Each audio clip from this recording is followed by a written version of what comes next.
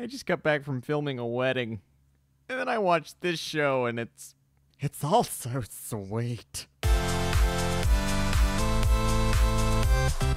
What is up, Flick fans? Today, instead of tackling what we normally do, Netflix, we are focusing on Prime Video and talking about the brand new Amazon series called Modern Love. I need your comments down below. Have you seen this show? Have you heard of it?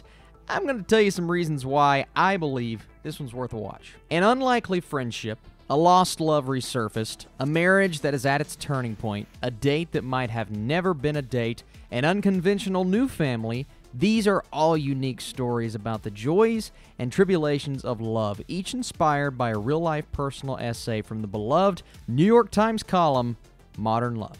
So yeah, Modern Love, this is an interesting one because it's difficult to judge as one season in its entirety, even though it's technically one season in its entirety. Every episode is different. Every episode is based on one individual column, a story that someone has told. Maybe it's based on a true story, maybe it isn't, doesn't matter. We are here to just kind of soak in all of this, and what I love about this show and what it does wonderfully is that every episode, while it may not work for you, it's going to work for someone. I believe there is someone that can relate to maybe episodes 1 and 2 out of the 8 episodes, maybe episodes 5 and 6 out of the 8 episodes. Maybe you just found one episode that you can relate to. We're not talking about quality just yet, but I believe that's what this show is truly all about. It's showcasing modern love.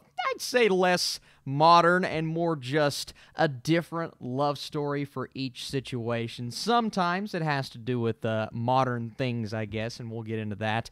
But I do believe this is all about someone finding something that they can just kind of gravitate towards, latch onto that story, and feel emotional while watching.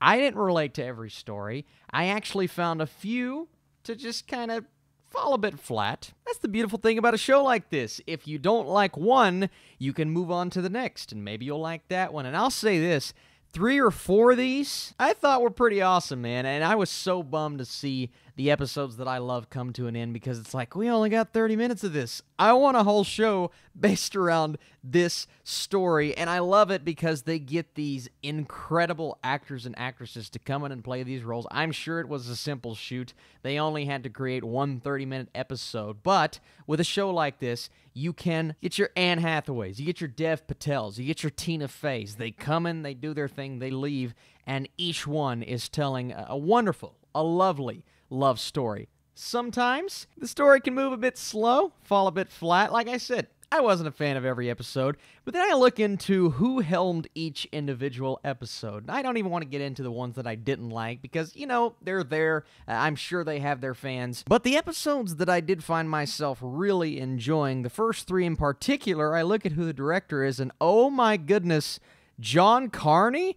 And then I realized, wait a second, John Carney actually wrote, or co-wrote, this entire show, and directed 4 out of the 8 episodes. If you guys don't know who John Carney is, Begin Again, Sing Street. Sing Street is one of my favorite movies of all time, so yeah, that kind of explains why I liked those individual episodes. He did When the Doorman is Your Main Man, When Cupid is a Prying Journalist, Take Me As I Am, Whoever I Am, and Hers Was a World of One. If you guys have seen the show, you know that those are some of the better episodes. Now, they may not be your favorite, and that's the beauty of something like this, right? Everyone, like I said, is going to have their story, but everyone is also going to have their favorite episode. If I had to pick my favorite, that's difficult because I was just falling in love with the very first episode about the doorman. I loved how it explored a different kind of relationship, not necessarily a man meets a woman, they fall in love. No, this is a fatherly love towards a woman who someone cares about, and every love story in here is not your cliche and conventional love story. Now, it may end up like that, but the journey to that point is always different. It also explores love that's maybe running its course, that isn't the same as what it used to be. Love that sparks because of a tragic situation. Love that comes from something unexpected, like a breakup. The episode that hit on that, episode 2, I thought was wonderful. There are just so many moments from the show that I could pull out and say, It's so well handled. It's so well executed. Some of the better love stories of 2019, but really of the last few years. And most of it does have to do with the fact that they're not telling another Nicholas Sparks story here. They're telling something that feels new. It feels modern. Now, when they use the word modern in Modern Love, not every story has to do with technology and social media. They definitely hit on that in a few episodes, and it kind of comes into play every now and then. But no, it just kind of deals with the modern relationship. Like I said, it's not all about the guy finding the girl, what you picture, what you imagine in your typical, say, rom-com love stories. It's definitely not that. If you know John Carney's style, he incorporates music wonderfully, and those episodes in particular, I thought, did a great job of the overall execution, from the filmmaking to the cinematography to just capturing the moment. And that's one thing that I think Modern Love does consistently well throughout every single episode. Even the episodes that I didn't necessarily care as much about, I'm like, okay, that's fine. The acting's really good because they got wonderful talent. I can't wait to get to the next episode, but I still look at it and I say it does a solid job for what it's trying to do. I'm not saying the episodes that weren't directed by John Carney were not good. There are a few in there I'm like, yeah, I definitely see what they were going for, but overall, I can say the majority of the stories here worked. Another interesting one I just want to point out is Anne Hathaway's episode, who I haven't even mentioned her yet. That one is Take Me As I Am, Whoever I Am. It's dealing with something that is very different.